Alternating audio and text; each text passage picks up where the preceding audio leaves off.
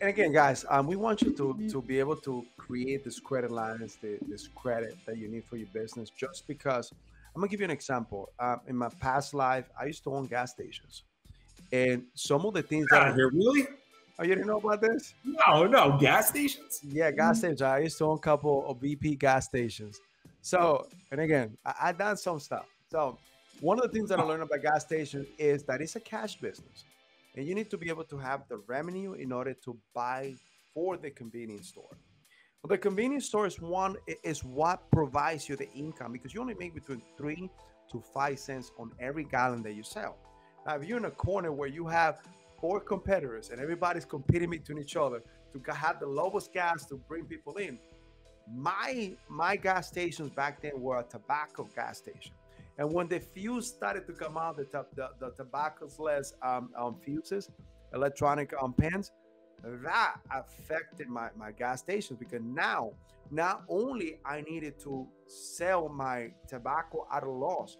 This is what happened when you sell tobacco, is that you sell it at a loss, but at the end of the month you get a big kickback that actually puts you over 100% on revenue.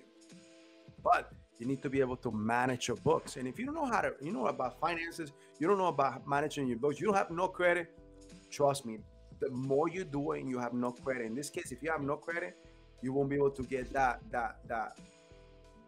tobacco that I need in order to continue selling and then be able to get the kickback at the end of the month.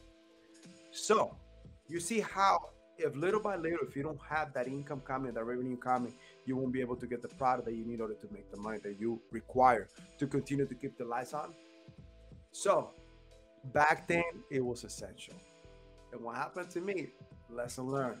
I had a partner that stole from one of the businesses. It was a cash. What's up with you and partners, man? Man, it's like, no, but you know what? Lesson learned. That's why I want to come to you is be able to, no matter where you go, make sure that you have a contract, even with family.